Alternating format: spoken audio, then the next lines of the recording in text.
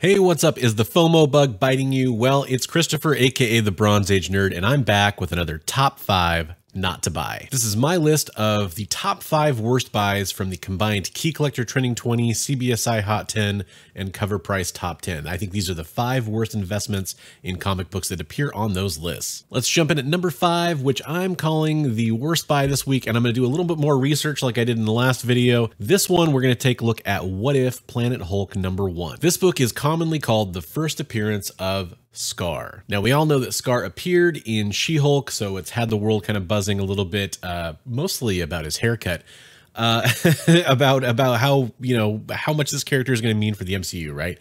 My guess is not a whole lot. But let's talk about the book itself. We're talking about What If Planet Hulk number 1 here. So he appears in these 2 panels, and then his back is turned in this panel looking up to a statue of his father. Keep in mind, this is a what if book. So not only do I think that's perfect fodder for a cameo, he appears in shadows, he appears with his back turned, but I also think that this may not even be his first appearance, because we often see the precedent where the first appearance in a what if story, in a alternate reality, does not count as much as the first real appearance of the character. Look no further than What If number 10, the first appearance of Thordis, which is when Jane Foster becomes Thor. Now, that was an older book. It was an established key before Jane Foster Thor was even a thing, right? Like, it was a book that people were still interested in. And it kind of started to shoot up a little bit more once she became Thor, but it wasn't the book that people really gravitated to for Love and Thunder when we found out that Jane Foster was coming in as Thor. Those books were the modern books. And you could argue kind of the same thing happened with Captain Carter, right? There was a big debate. Is Exiles 3 really the first appearance? Because it's not really the core 616 version of the character. So then you had people saying, well, Captain Carter number 1 is the first appearance of that character. And then you had people, kind of going back and forth on that. And we're going to talk about that book at a different time.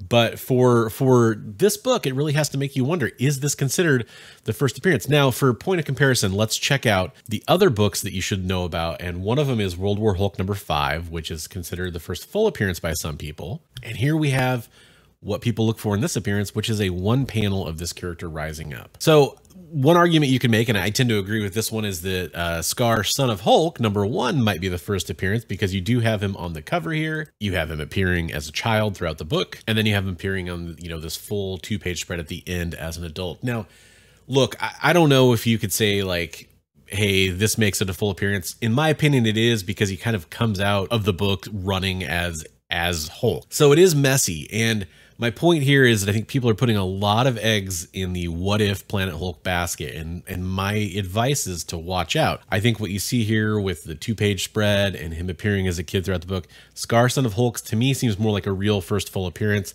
than World War Hulk 5 or What If Planet Hulk, even with everything else going on in those books, even with it being an alternate in What If. However you view it, to me, this is the first full appearance. It's a very messy one for this character.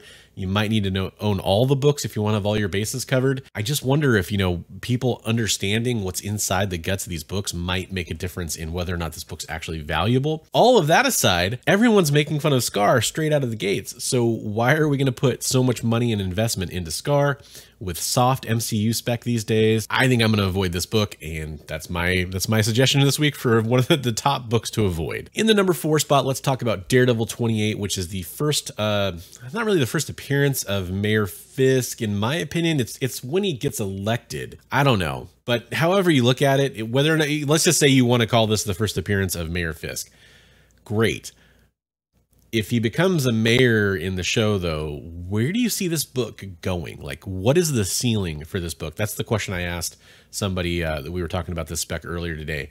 Shout out to Zombie Prophet over on the Department of Comics Discord. What's the ceiling here? Like, where do you go with this book? Where do you see it capping out? If you're pulling this book for $2, great. If you're kind of spending on it now that it's on the hot list, ordering it off eBay, I don't know where this book really has the potential to end up to make you a lot of return on that investment, because it's not a huge key. Like, granted, with Wilson Fisk at first appearance, we're getting priced out of that for most collectors, but I just don't see it for this book. I mean, it's an interesting storyline, but it's like when you have Norman Osborn take over the Dark Avengers, is that a key that people really care about? I don't know if it is. So I'm going to go ahead and avoid this one this week as well. Let's move on to number 3. All right, this one is sad. The Return of Mark Hamill, which was a free comic book, promotional comic book from Jack in the Box. I really wanted it. I ordered a few because mostly I thought it'd be fun to give them out. I had no idea that it was going to be something where it was going to be kind of harder to get. But even if it was harder to get, I have the impression that there probably are a lot of these out there, and I bet they weren't shipped in amazing condition. I haven't yet confirmed that, but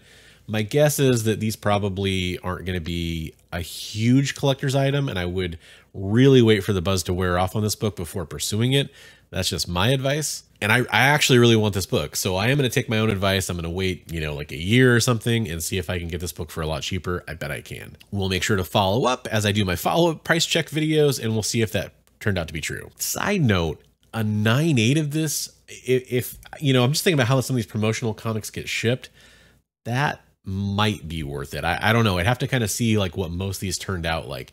If you got one of these, let me know in the comments below how it was shipped and what kind of condition you received it in. Okay, number 2 on the list is Batman number 6 from 2012. This is kind of debatably the first appearance of the Court of Owls. And this hit the CBSI Hot 10 list. I think the reason given by Ben on that list was that it was probably because of Spawn, Batman.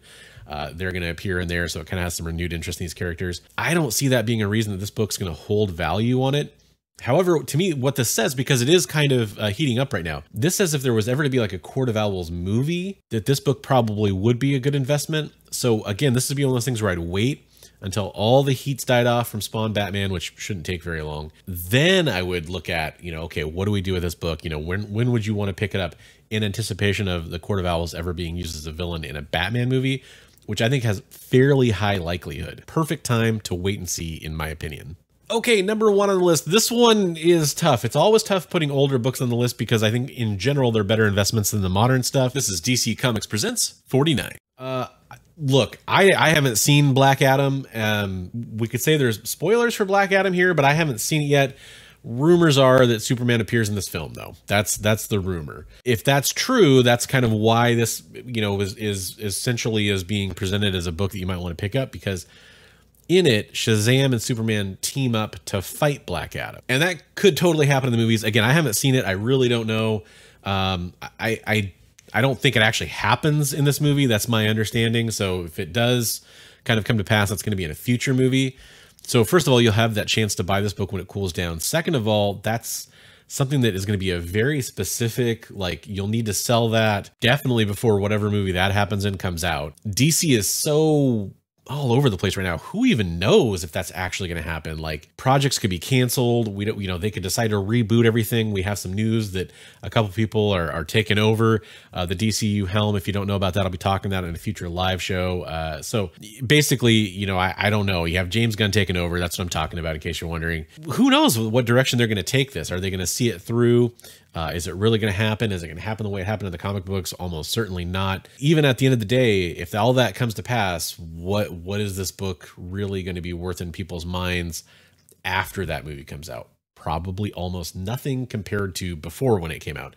That's just how these things tend to work when it comes to an event happening in a movie. It's different with a character. It's, I keep going back to this. It's not like Robert Downey Jr. taking on the role of Iron Man.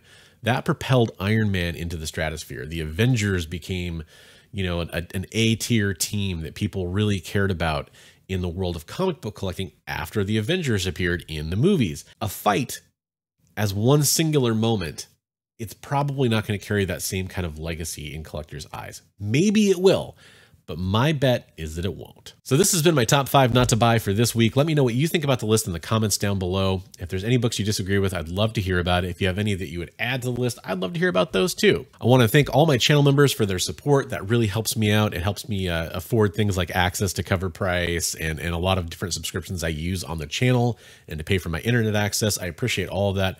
Thank you so much, and I hope everyone has a wonderful day. I'll catch you in the next video, and until then, I want to remind you, as always, hey, hey, hey, hey.